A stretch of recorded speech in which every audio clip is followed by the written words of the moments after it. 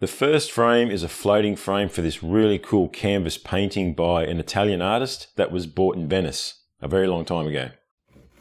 I almost always make my floating frames from store-bought 42 by 19mm premium pine. It's just very convenient and cost effective. First step in the process is to cut the pieces to rough length with a handsaw, leaving them a little bit longer than needed. Then using my zero clearance miter sled, I cut a miter on the end of each piece and then cut them to length with the second miter at the other end. Now, no need to rush here. I'm taking it slow to stop any blowout on that last little bit of the cut. Next, I cut a rebate on the inside rear of each piece for the backer board, just using the table saw and taking several cuts, moving the fence over a little each time.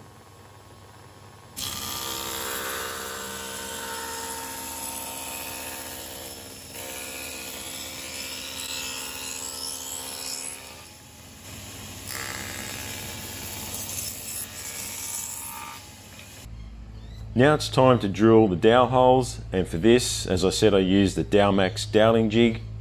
I've got two frame pieces in the vise together here just to give the jig extra support. The jig works on a tick mark system where you mark your preferred reference face and edge and then just line these up with the tick marks on the jig and you can't go wrong. So with these pieces, I'm using the outside face of the frame as my reference face and the front edge of the frame as my reference edge.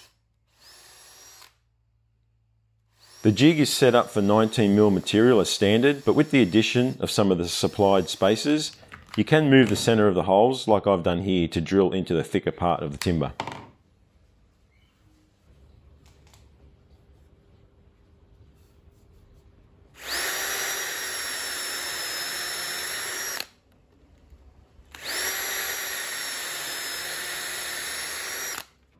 With all the dowel holes drilled, it's time for glue up. I glued some clamping blocks onto the frame pieces using Starbond CA glue and some masking tape. These are just the cut-offs from when I cut the mitres on each of the pieces.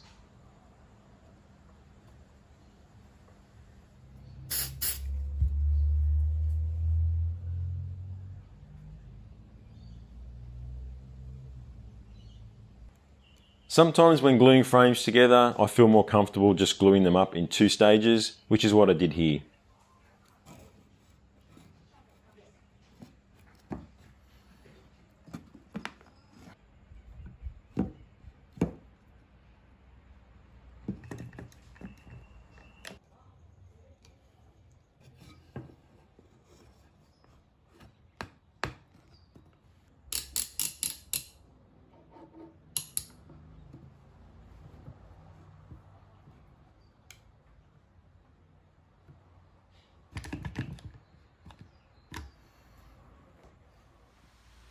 Once the two halves are dry, I then glue them together to finish the frame.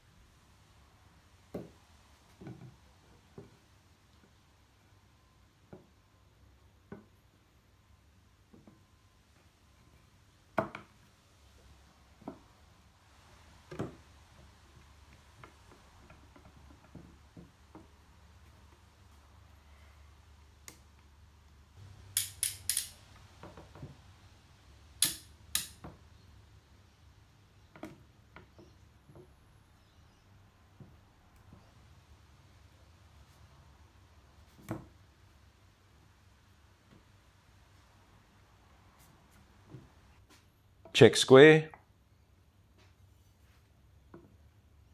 Perfect. The way I do my floating frames has changed slightly from my original video I posted on how to make these, and that is I now put in a full board as the backing. It's easier and quicker and provides a lot of flexibility for positioning the screws to attach the canvas and the hanging hardware. The backer board gets painted black just around the edge that's visible in the small gap between the frame and the canvas to give that shadow effect.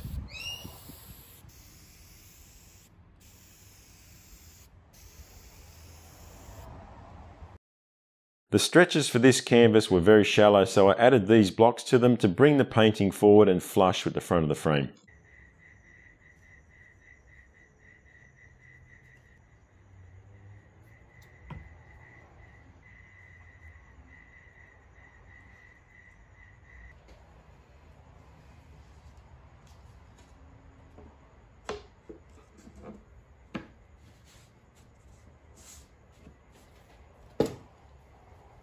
Next, the backer board gets nailed in place with 15mm brads. And you'll notice here that I've already finished the frame, which I didn't record because basically I just forgot, but it wasn't very interesting anyway.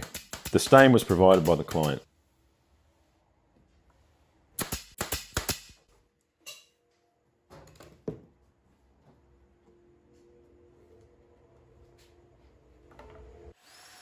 To fit the canvas, I measured out where I wanted the fixing screws to go and drilled out the backer board.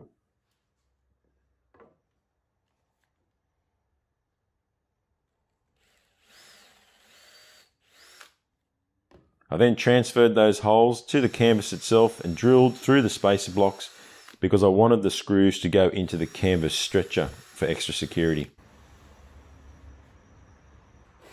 Then with the use of packers to center the canvas in the frame, I screwed it in place through the backer board.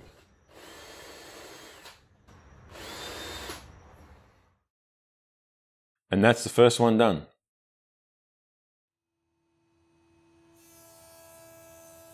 The pieces for the second frame are hiding in this big chunk of cedar I had in my wood stack. I ran it over the jointer first to get one flat face, and then two flat faces 90 degrees to the first. I wasn't concerned about getting those two opposite faces parallel to each other because this piece was going to be ripped into four, and I just wanted some flat faces to reference on the table saw.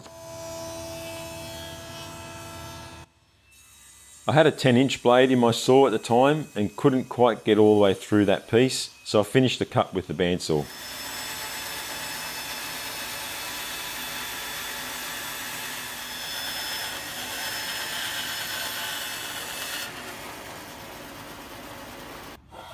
And then cleaned up the cut with a hand plane.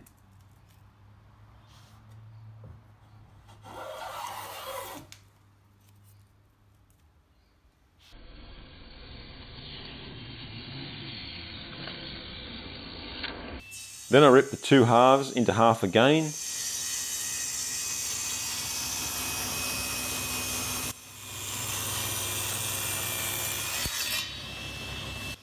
And then ripped them down further, closer to the final size I was happy with. Looking back at the video, I have no idea why I cut these pieces in two passes when I cut the previous piece in one pass.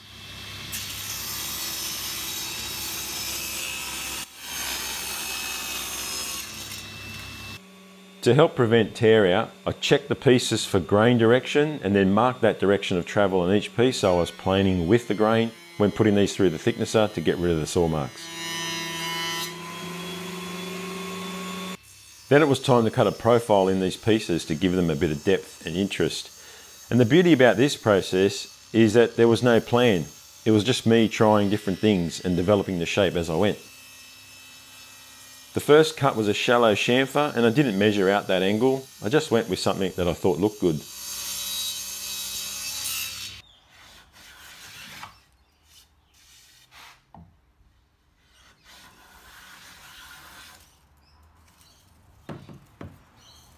I cleaned up the saw marks with a hand plane before moving over to the router table and using a cove bit to add another element to the profile.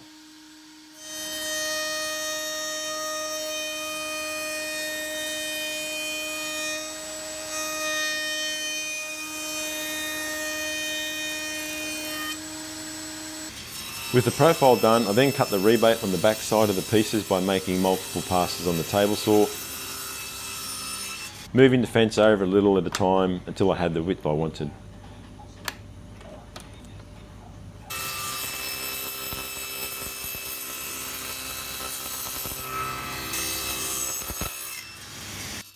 Next step was to cut the mitres on one end of each piece using my zero clearance mitre sled and then cutting them to length with the second mitre.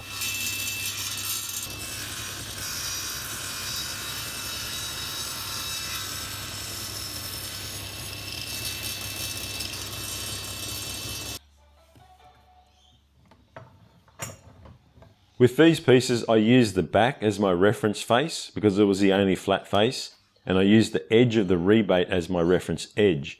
Doing it this way would ensure that the inside corners of the frame were perfectly aligned, and if there was any slight difference in the width of the pieces, that's easily fixed on the outside of the frame.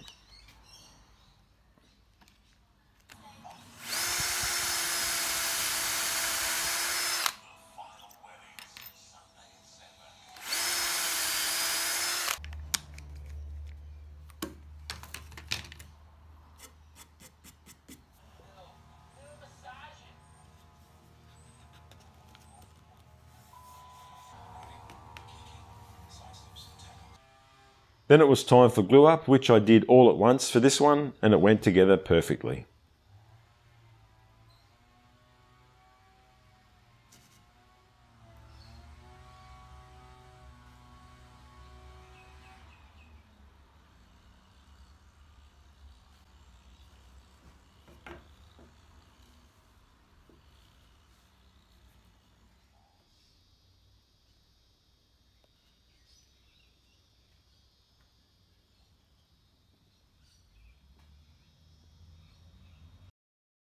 The finishing touch to the frame was a beeswax timber polish finish. This beeswax polish only slightly darkens the timber and leaves a lovely smooth finish.